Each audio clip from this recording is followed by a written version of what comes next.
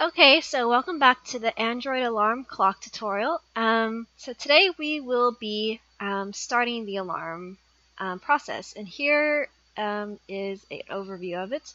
First, we have to create an intent, which tells us that it's going to go into alarm receiver. Then we're going to create a pending intent, which delays the intent, and of course we need to put a counter time, which tells us how long to delay the pending intent. And I believe first, before doing anything, we have to create an alarm receiver class that actually receives the intent. So let's do that first. I don't think we've made it yet. No, we haven't. So let's create an alarm receiver class, and that's going to be, it's going to implement the broadcast receiver. So alarm receiver. Great. And we are going to extend.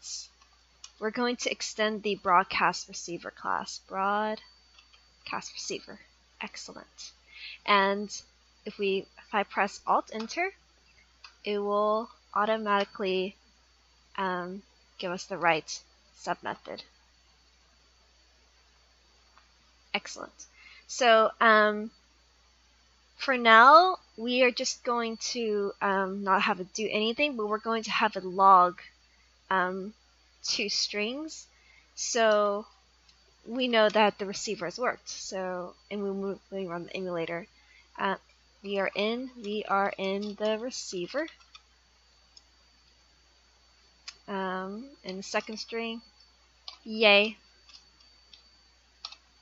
Excellent. So this will tell us that the receiver has worked. Okay, so we have done this.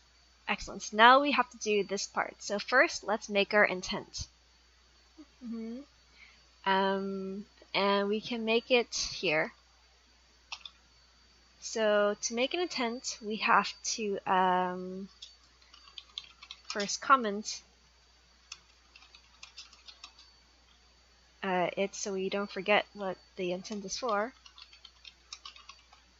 So intent, let's call it I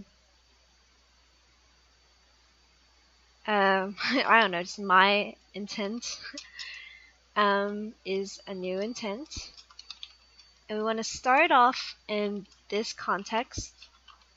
Remember, we created this thing earlier, and we want to have it go to the alarm receiver class. .java .class, and then let's just alt enter this. So import that class. Alright, whoops, this actually should go here. Well, these are actually, I'm gonna have it create up here so we don't get confused. Alright, so this intent creates intent to the alarm receiver class, which does nothing right now. It just logs it into our log files.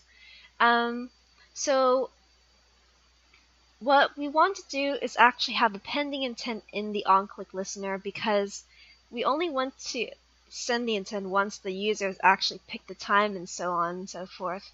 So we don't want to do it before when they haven't really picked the time yet. So I see that we have already got the hour and minutes before, so I don't think we need to yeah, we already got the counter part, so we already did this last time in our last video. So we only need to we also did the intent. Woohoo! So all we need to do now is the pending intent. So where should we do that? We should probably do this. Create a pending intent that delays the intent until the specified calendar time. So here we are. So we'll call our pending intent pending intent. Ooh, were we supposed to initialize this earlier up here? Yes, we are.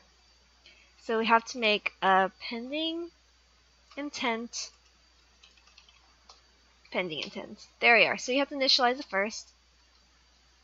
And now it's happy. Okay, so let me look at my notes. So we'll have to make a new class of pending intent. Ooh, we actually don't want to read from parcel. Sorry. Went a little crazy with the autocomplete. So just plain old pending intent. And we want to get a broadcast because this is the type of class that our alarm receiver is. So you want to broadcast from this current activity, which is main activity. And this, I'm not sure what this, let's see what the input parameters are. I'm actually curious. Hold on. So it's context, request code. I will probably look at the manual. I can't see the rest of this. Oh, I see. Request code, intent, and then some sort of flag thing. I'm going to look at my notes and just do the normal one. That's sort of default. You can't go wrong with default usually. So you want to go from the main activity class, and you want to do sort of default 0 request code, and then we have the intent. So what intent is it? It's the my intent. And any sort of flags, and we actually want that. No, not flag immutable. We want flag update. So we can update it if we want to, but I don't think we ever need it. So those are just the sort of defaults. And so we've created our pending intent. Woohoo! So let me just do that. So now all we do is actually set the alarm manager, which we haven't done yet. So let's do that right now. So now that we have our intent, pending intent in our calendar, set the alarm manager. And since we are about to actually get this, I'm going to start the emulator right now, because by the time we finish this, we'll be ready to run our application.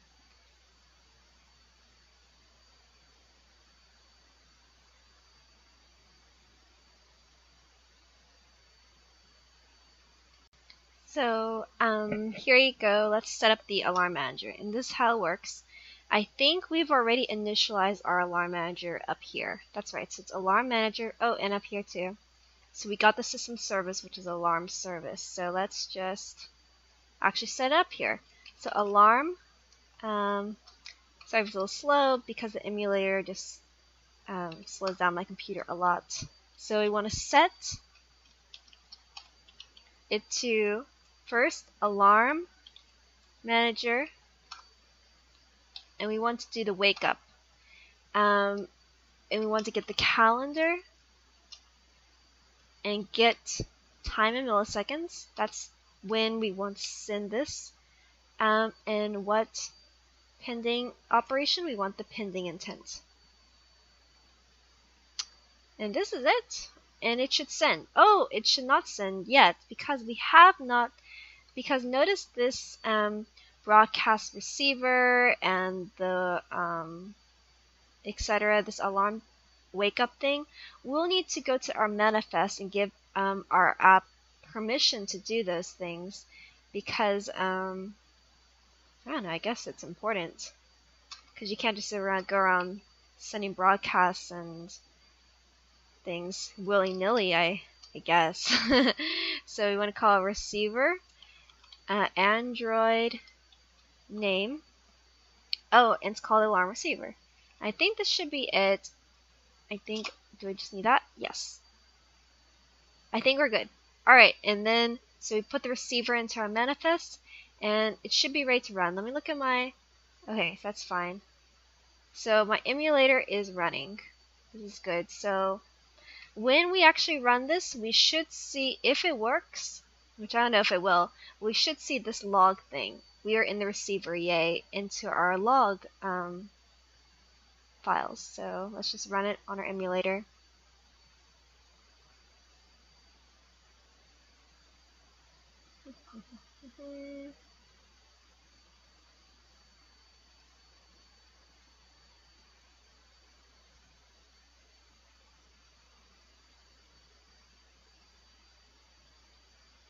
So alarm on. Let's just look at the log error. Yes, we are in the receiver, yay. So see this, this means it has successfully worked. We have set the alarm and it went into the receiver, and we have successfully made this alarm service. Excellent. So now we know it works. So our next step, I suppose, will be to actually, oh, and look, see, it actually does this, yay. So our next step, oh, if we change this, I forgot to show it last time, but if we change like the time, this also changes. That's why we have to put it into the on-click receiver, because people can change the time that they want. So our next step, I guess, will be to we'll actually add the cancel alarm receiver. Actually, we want to change the alarm off button. Let's just have the cancel alarm here in case, like, we change our mind and we're like, oh, I don't want to be woken up at 5:38 p.m. We can just cancel the alarm. So let me just cancel alarm here, and that's pretty easy. Alarm manager, and we just do cancel the pending intent.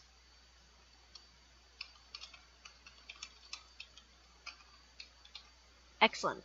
So we've done this. So now the alarm off actually reflects what happens. So in our next step, we'll notice that we are in the receiver, but nothing actually happens. It just logs it. So our next step will be to actually have a ringtone service. So that's what we'll be adding in our next video, ringtone service. And then the video after that, we'll discuss how to actually program in how to stop the ringtone service, because you don't want your alarms to just ring forever and ever and ever. Alright, see you guys in my next video. Bye!